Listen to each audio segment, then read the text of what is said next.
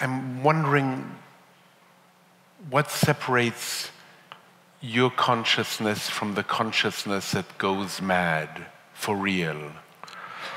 There seems to be. I better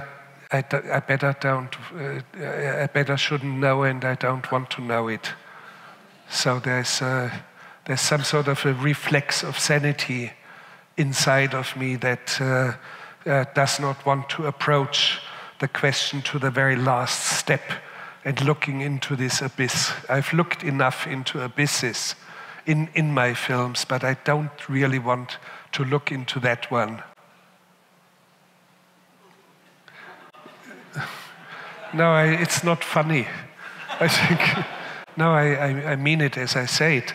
And I'm not afraid. You see, I'd be the last one to be afraid. And one can't say that this frightens you, but you stay away from it. Yes, yeah, of course I do stay away from it. And I would be cautious. For example, I always explain to young people who want to make films, travel on foot, read, and work, earn your money with your own hands, and don't do boring office work. Work as a bouncer in a sex club or work as a guard in a lunatic asylum. I say that with great ease, but I would never do that. I could be a guard.